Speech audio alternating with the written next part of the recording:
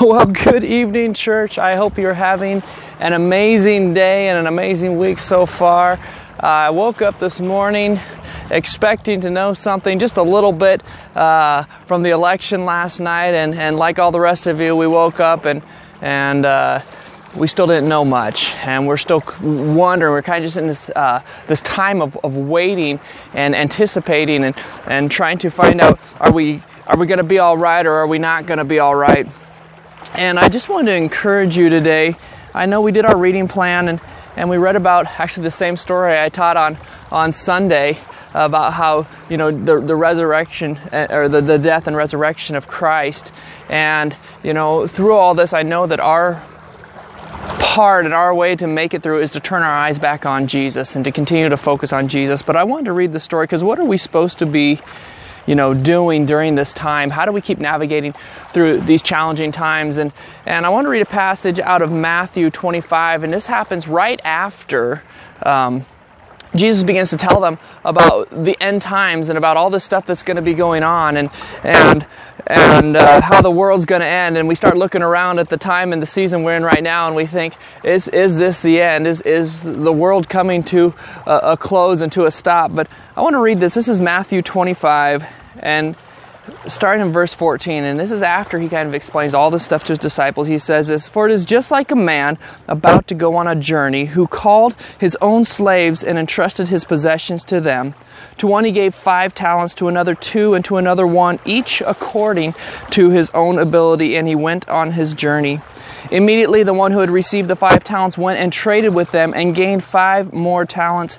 In the same manner, the one who had received the 2 talents gained 2 more, and the one who received the 1 talent went away, dug a hole in the ground, and hid his master's money." And I think about during this time that we've all been given these talents, and we've all been entrusted to these different abilities and these different gifts that God has given you and He's given us.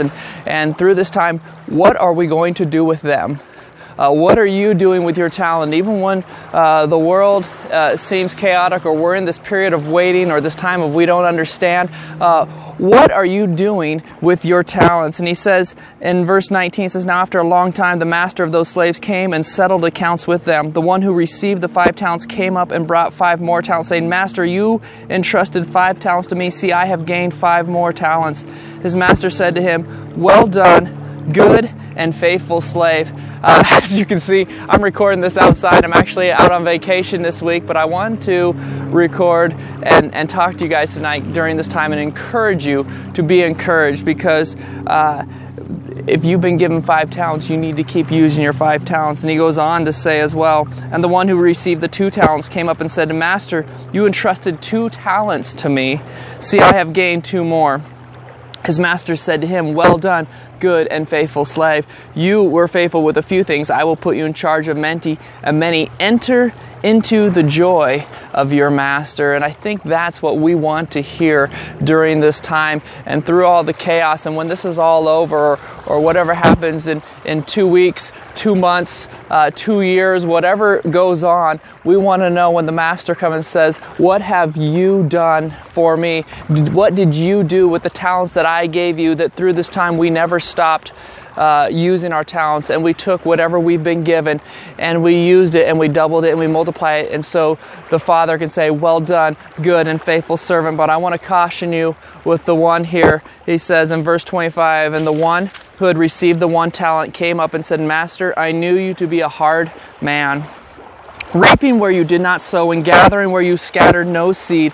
And I was afraid and went away and hid your talent in the ground. See, you have what is yours.'" And this man who was really afraid of losing that talent, he was afraid of really stepping out and using what God had given him. And God has given us all this opportunity and this chance to glorify Him. And He's given you talents, and He's given me talents, and He's placed us in different areas. And so wherever you find yourself, I want to challenge you. Are you using your talent, or are you scared to move forward? Are you afraid of what's going on? And you've taken that talent and you've basically just taken and hidden it.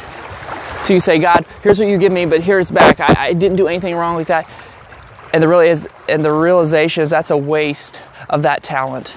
That's a waste of what God has given you. Don't waste what God has given you.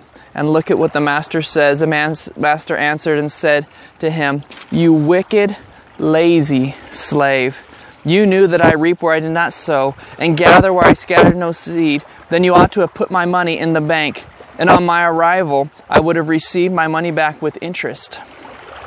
Therefore take away the talent from him and give it to the one who has 10 talents. For everyone who has, more shall be given, and he will have an abundance. But even the one who does not have, even what he does have shall be taken away. Throw out the worthless slave into the outer darkness, into the place where there will be weeping and gnashing of teeth." You know, I wanted to read that passage. I want to encourage you that during this time, we still have a job to do. God has given all of us different talents, all of us different gifts, all of us different abilities. And I want to encourage you that the world is looking to you as believers. They're looking to see what you who've claimed to have this faith and this trust in Christ, to see if you're going to actually keep that faith and that trust in Him. And so I encourage you, don't go and bury your talents. Don't go and hide. You know, through this whole time, everything's going on. There is going to be another side, and the Master's going to say, "What did you do with what I gave you? During 2020, how did you react? How did you use the talents that I gave you?" And that's my challenge for you tonight. And so thank you for spending some time with me. I hope this encouraged you. Let me pray with you. And hopefully you've enjoyed. I'm out here in beautiful Coeur d'Alene. I'm going to show you a little picture of kind of everything. It's just gorgeous. I'm praying that the sun's going to come out. But let me pray with you. And thanks once again. Father, we just thank you for what you're doing. God, we know that you have great and mighty plans in store, Father. And we know that we trust in you in all things, Lord, and that the future and plans of our country, Lord, they're not going to change depending on who gets in charge, Lord, that you still have an ultimate plan in charge, God. You know, be with us. Give us comfort, Lord. Help us to use our talents. Keep us safe this week. Give us an opportunity to share your love with someone else, Lord. We ask all this in Jesus' name. And everyone said, amen. Hey, be blessed. Have a great week, and I'll see you guys all on Sunday. Bye.